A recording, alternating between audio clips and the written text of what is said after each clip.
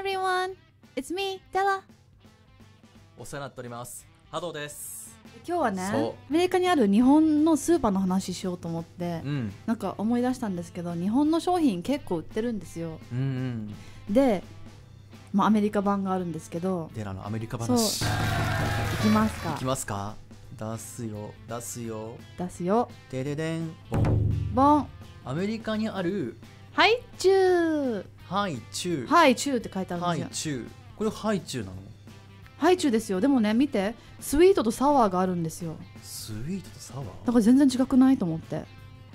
はあ。なんかこの袋にはいろんな味？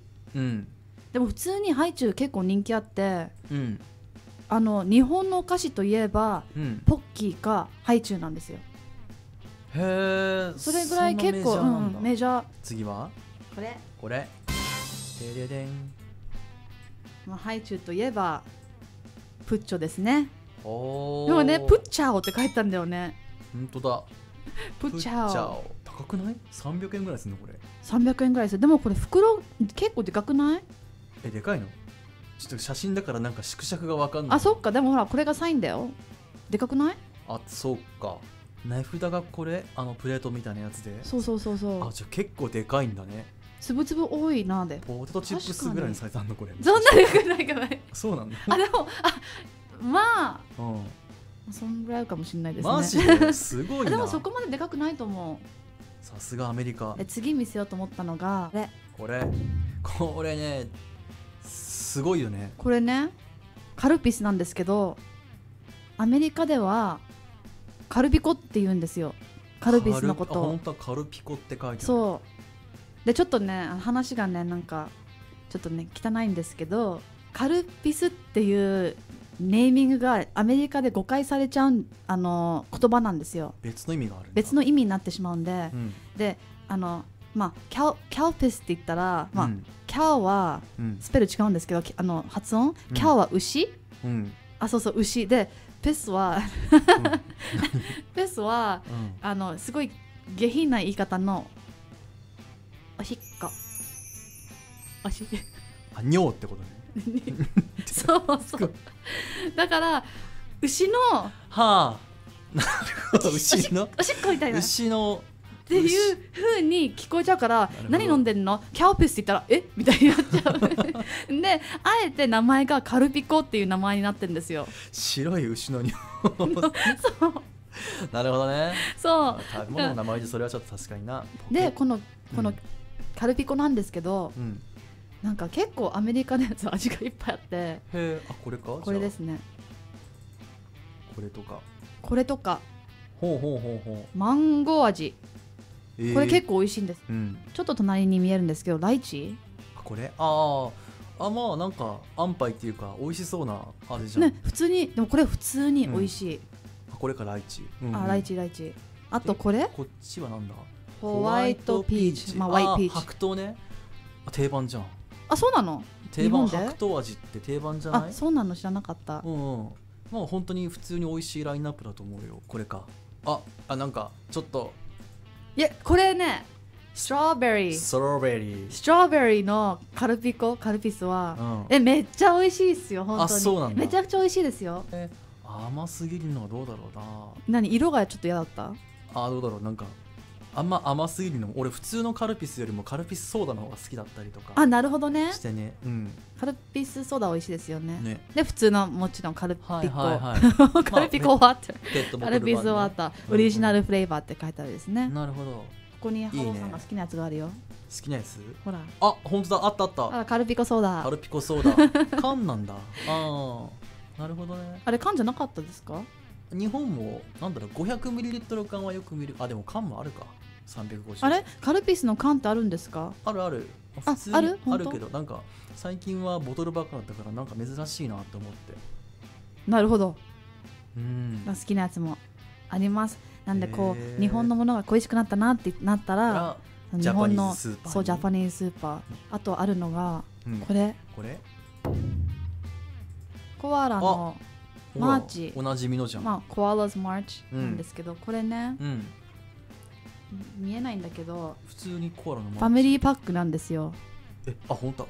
めっちゃでかい、この箱っめっちゃでかいんですよ。そう、でかいですよね。そう、よく気づきましたね。超でかいんですよ。なんかこのぐらい、説明できない。説明ができないけどでかい。ちょっと今手でやってみて。手でこのぐらい。待って、1リットルの牛乳パックみたいなやつの2つ分ぐらいの大きさ。でかい、50センチ。そんなでかくないよ。30センチぐらい。30センチぐらいじゃない？でも相当でかいね、それ。あとこれ日本にないなと思ったんですけど、ないですよね、これ。なんだこれ。なんだこれって。ハローパンダ。そう、ハローパンダっていう。これでも明治から出てるんですよ。本当だ、明治だ。でも見たことないですよね。ない。何これ。これは明治だけど、これなんかなんて言うんですかね、なんかコアラのマーチの横に置いてある。ライバルみたいなパンダなんですけど。なんだこれ。ハローパンダ。なんか日本にないんですね、でも。で次がこれか。そうで次がねこれなんですけど。これは日本でおなじみの。これねカービーパフって言うんですよ。今はなき。カービーパフ。カービーパフ。今はなき。カールじゃん。カールじゃん。でもねこれカールじゃのカンパニーじゃないんですよね。よく見てくださいませ。確かにメーカーが違う。左上見ると白菊っていうカンパニーなんですよ。白菊。白菊って日本の会社なのかな。白菊。いや分からんな。味はこれのチーズ。これはシーソーの味とシーソーとうまみって書いてあるね。うまみ。本当だ、うまみってローマ字で書いてある。隣がチーズ。なるほどね。左がチーズ。やっぱ白菊ないのか。黄色が塩か。でも美味しそうだね。普通に美味しい。多分同じ味すると思う。そうなんだ。でもなんかねパクってる感じしますよね。パクってる感じちょっとね。このなんか書体といい、なんか雰囲気といい、色も似てない。まんまじゃん。あとねこれがあったんだ。これはまんまじゃないですか。これはねまんまですね。まんまでござるよ。本当？ジャガービー普通だよね。普通。でもねこれでかいんだよ、ちょっとこのぐらい。やっぱこれもファミリーパック。これもちょっと大きかった。なんでもでかいんだ。気がした。キッコーマンが。キッコーマン？キッコーマンって知らないんですか？いやわかる。書いてあるのがキッコーマンとやってるんだ。バターソイソース。バター醤油かな。定番味じゃん。美味しいよ。でも待って、そっか。何？パッケージに醤油瓶がなんか。そっか。パッケージに醤油瓶おかしいよね。醤油瓶日本じゃ見ないね。ほら分かりやすく。ソイソースだよっていう。ソイソースね。確かにあれじゃね。そう。確かに。これ醤油入れてるよってことか。なるほどね。でねこれ普通ですね。すげえ。まんまだなみたいな。すげえまんまだ。でもすごくない？私たちが前食べた駄菓子包装のキャベツ太郎がアメリカに普通に確かにあったんだねみたいな。アメリカ進出してんだキャベツ太郎。普通にあったんだね。すげえ。しかもそのパッケージそのまんまで進出してるのすごくない？ソース味とか全部まんまだ。まんまだよね。すごいよね。変わらないただ一つのキャベツ太郎。すげえ。でもこれ本当に美味しかった。これはやばい。安いしなんかちょっとねしょっぱいのしいい感じだよねキャベツ太郎。まんまで草。これももちアイスクリーム。アイスだかこれ。人気あるんですよアメリカでもちアイスクリーム。もちアイスクリーム雪見大福的な。そう雪見大福的な。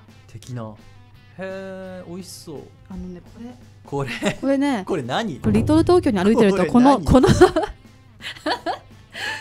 れ。リトル東京ってのはどっかに施設？リトル東京ってねロサンゼルスにあるダウンタウンのあるチャイナタウンとかあるじゃないですか。チャイナタウンじゃなくてリトル東京っていう日本の街があって秘密っていう場所があって何これみたいな。秘密でも何でもね。何これ。何のビルこれ。わかんないんだ。これリトル東京に確かにあるんですよ。そうなの。でこの秘密なんだろうね。何これ。秘密って何？でいろんなレストランがあるんですけど、例えばここ私すごい行ってたラーメン屋さん。ラーメンね。新選組っていうラーメン屋さんがあるんですけど。博多で新選組なの？どういうこと？博多でしょ。博多は博多で新選組別の地域じゃない？そうなん。だから俺もちょっとそこら辺うろ覚えだけど。博多ラーメン新東京選組。殺人何怖い怖い怖い。なんか藤山芸者みたいな、なんかこうとりあえず日本っぽいワード並べてみたみたいな感じの印象があるんだけど。でも普通に新選組のラーメン美味しい。あ、新選組で京都なんだ。博多は博多は博多あれどう忘れしちゃった。なんだっけ。あれ県の名前が出てこない。みんな助けてあげて。助けて。博多ってどこ？博多どうした？大丈夫？日本人頑張れ。やばい。頑張れ。日本人頑張れ。岡山県じゃなくてなんだっけあれ。福岡？福岡？そうなの？福岡県じゃなかったっけ？忘れてたから。化石。ダメだ。俺もなんかもうさっきちょっとね。突っ込みながら俺自身も答えられてないよ。博多ってじゃあ、あれ？全然福岡？京都じゃない別の地域。ね、人のこと言えないよね。でも人のこと言えない。人の新選組のラーメンのこと言えないでしょ。そしたら言えないじゃないですか。岡山みんなわかんない。みんなハテナ。博多ラーメンってどっから？まあとにかくなんかそうなんだね。これは普通に美味しいです。へえ。でこっちがなんかね、天王寿司っていうのがあって、さすがにここでは食べたことないんですけど、すごいネーミングセンスだなと思って。天王寿司。天王寿司美味しいのかな？すごい字もめっちゃ美味しいのかな？天皇陛下の天皇だね。やばそう。やばそう。なんかすげえ仰々そう。高そう。確かに高そう。天王寿司やばいよね。やばいね。なんだろう。ちょっと字面が強すぎて恐れ多くて入れないよ。ね、入れなんかね。あとはね。見覚えがあるロゴだ。そう。ダイソーあるんですよ。あるんだ。しかも最近ダイソーがめちゃくちゃ人気あるんですよ。あ、そうなんだ。みんななんかダイソー知ってるみたいなね感じの。100均ブーム。そう。でもEverything 150だから1ドルじゃない。It's not $1。1ドルじゃないんですよ。150だから150円。まあ150円ぐらい。150円くらい。そうなんだよ。そうなんだ。でも中にある商品は全部一緒。日本と。ああ、なるほど。そう。あとはちょこっとした日本ブームが起きていまして、洋服がすごく日本の服が多い。日本をモチーフした服が多いんですよ最近。例えばまあそれこれこれ普通にForever 21とかあるじゃないですか。Forever 21オシャンティのね。Forever 21とかそういうとこにこれ普通にショッピング何無駄な若者って何？わかんない。意味がわかんないけどこれね。何これ？ T シャツもうちょっとちっちゃくした方がいいかも。ちょっと大きいねこれ。T シャツ黒い T シャツなんだけどこれなんだ？青春期普通に切ない。なんかこう売ってる。でもちょっとさ、花がなんかなんだこれ、バラとわかんない。本当なんか死んだみたいな感じしない？ちょっとなんかこうなんだろうなセンスが、ね、こういうなんか日本語の字を使ったシャツがすごい人気あって。こっちもこれもねシャツなんだよ。これ何？これもわかんねえ。何のアピールだよ。わかんない。リアル女性ですか？リアル女性です。これもね普通にね。これは先輩。これ西川らきさんにあげたら。そうですね。西川らきさんファンとかにあげようよ。でもちょっとかっこいいじゃないですか。なんか上確かに。先輩。で皆さんも良い週末を Have a great weekend and see you soon かな。またすぐにね。またね。じゃあ See you soon。ありがとうございます。今日来てくれて。Thank you so much。おやすみなさいのチェスト。やだもう。バイバイ。Thank you for watching。動画を見てくれてありがとう。チャンネル登録、Twitter フォローよろしくね。Please subscribe to our channel and follow our Twitter。また見てね。See you。